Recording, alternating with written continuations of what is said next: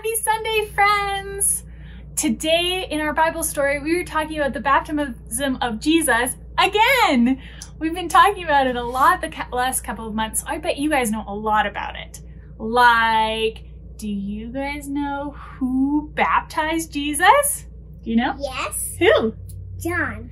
And where was he baptized? In the Jordan River. In the Jordan River, that's right. And what happened after he was baptized? A dove came down from heaven and landed on Jesus' head. That's right. And do you know what the voice said when he was baptized? I forgot. Yeah, that's okay. It's okay. The voice said, "This is my son who I love." But what happened after Jesus was baptized? That's a pretty tricky question. Do you know? I don't know. She heard me practicing, so she knows. But maybe you guys don't know at home. Jesus was led by the Holy Spirit into the wilderness to be tempted. But what is the wilderness? The wilderness is a place where there's no food, there's no water, there's no people. There's not even roads or towns. Doesn't sound like a very nice place, does it? But Jesus went there so that he could be alone with God. He fasted, which means that he didn't eat any food or drink any water.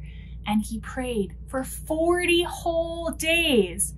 He did this because when we draw close to God, we prepare our hearts for the hard things ahead. And that's what Jesus was doing. He was preparing his heart and his mind for the difficult things that lay ahead of him in his ministry. So today is the first Sunday of Lent.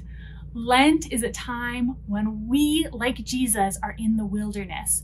It's 40 days, not including Sundays, before Easter, when we go into the wilderness and we fast. Now, we don't usually give up all of our food and water like Jesus did, but sometimes people give up chocolate and candy or movies and TV or other kinds of junk food. This is a time when we get to grow close to God.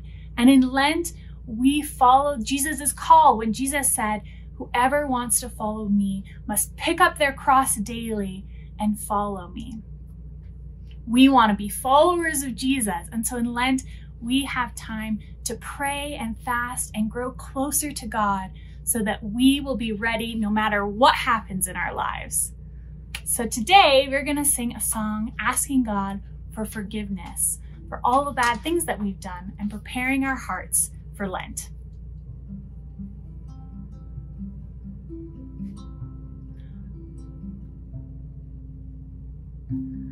Oh, merciful God, forgive us, forgive us. Oh, merciful God, forgive us, forgive us.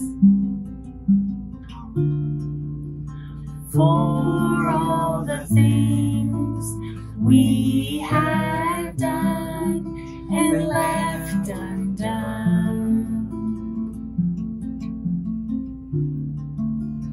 For all the things we have done and left undone.